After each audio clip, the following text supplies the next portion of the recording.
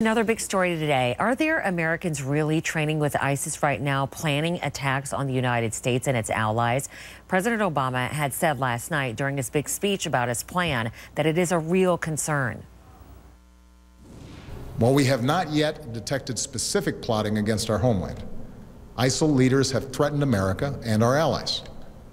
Our intelligence community believes that thousands of foreigners, including Europeans and some Americans, have joined them in Syria and Iraq.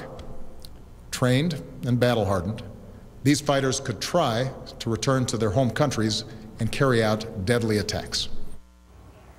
It's a scary thought. Marc Lamont Hill is a political commentator and joins us now from New York. Marc, good morning to you. I mean, what a chilling thought to think that there could be Americans training overseas to be with ISIS. It's certainly unbelievable as we sit here and mark 13 years anniversary of the 9/11 attacks. So does the president have a hard time this morning selling this plan to the American people, or does it seem like people are definitely afraid of what ISIS could do? Well, I think people have been deathly afraid of ISIS for months now, particularly when those two videos came out, one of Foley and the other of Sutloff.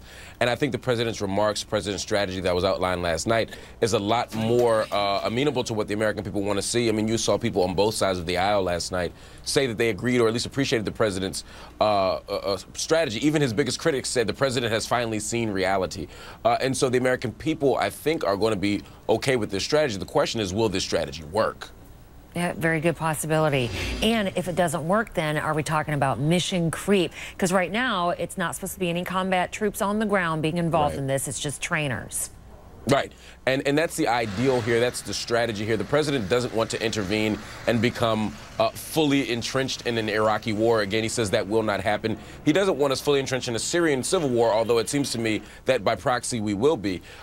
This is the only way the president wants to go. There won't be U.S. troops on the ground, but the question again is, can a severely weakened moderate force in Syria have enough power to, after being beaten down by Assad regime and by ISIS in Syria, to really withstand this? Will Iraqi troops be able to be held up, supported, trained, and empowered enough and emboldened enough to defeat ISIS in Iraq? Those are two big questions, two big question marks. I think Iraq is a much easier strategy than Syria, but neither of them is actually easy. Yeah, neither, that's for sure. Yeah. And I'm wondering how difficult this is for lawmakers, because it strikes me that here we are, you know, in a timing where we could be talking about the next presidential election and this still be a big issue. And so people on both sides of the aisle may not know exactly what to say or how to position themselves here.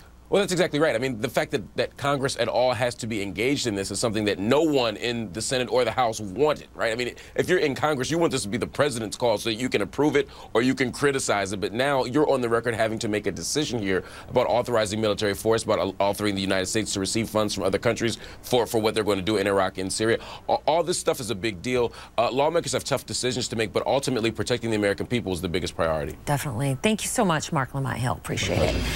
You know, today